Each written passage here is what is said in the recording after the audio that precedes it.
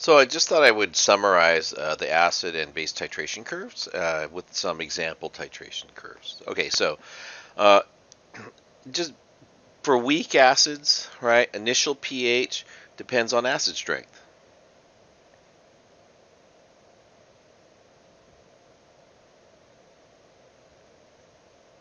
And let me just say it depends on Ka or pKa. Okay. So stronger acids will have lower pHs at the start. Strong acids will have the lowest.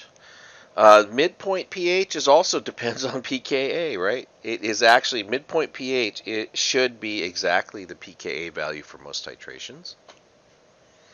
The equivalent point pH, weaker acids are higher.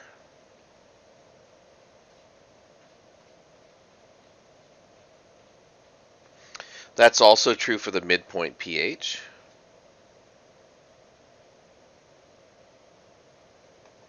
So if the pKa is high, the midpoint pH will be high, and the equivalence point pH will be high. The equivalence point volume is always the same. And I shouldn't say always the same, always based on millimoles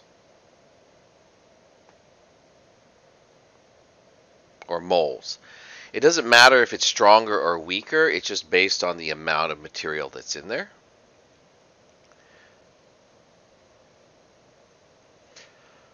Let's see. I think that's it. I have some other notes actually. I'm going to take a peek. Oh yeah, and the last thing is this whole thing about the final pH of all these curves, right? Um, oh, that's why I didn't know, because my animation didn't come up. Final pH depends on the concentration of OH minus, which comes from the excess base.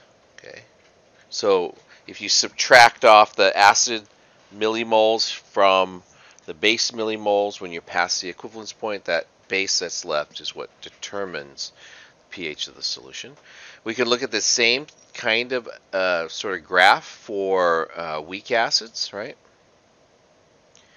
And basically, the initial pH, it's highest for the weakest acids. Sorry, it's the highest for the. Well, that was weird. It's the highest for the strongest bases.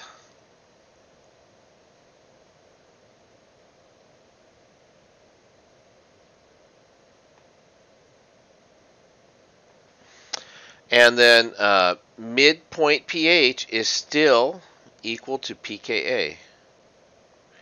So that is, again, if this is at 25, then at 12.5, these are the pKa's. These are actually the pKa's for the acids, so you can actually look at those graphs a little closer if you want and see that that's true. The equivalence point pH, right? Lower pKa means lower equivalence point pH. And again, if it's a strong base being titrated by a strong acid, it'll be 7. But in all other instances, it's the pH is going to be lower for the lower the pKa of the bases. Okay. And then the equivalence points volume depends on millimoles.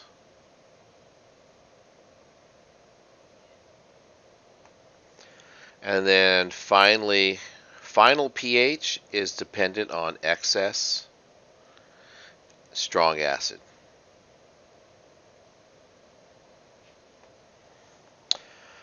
One other thing I wanted to say, because I'm talking about pKa's and this is a base. One of the things that I don't know if I remember to say it in my lectures, but if you take the pKa plus pKb of an acid, let's say, or a base, that's always equal to 14. And so that's actually a handy little thing to use, because when you're thinking about acids, it's natural you're thinking about, the change in pH and its pKa. But for bases, a lot of the properties depend on the pKa. So, um, but you have pKbs. It makes it a little bit easier to translate those ideas. And this is just I just typed another summary of the things that were similar for both acids and bases. Initial pH depends on strength. Midpoint pH is equal to pKa. Final pH is determined by titrant strength.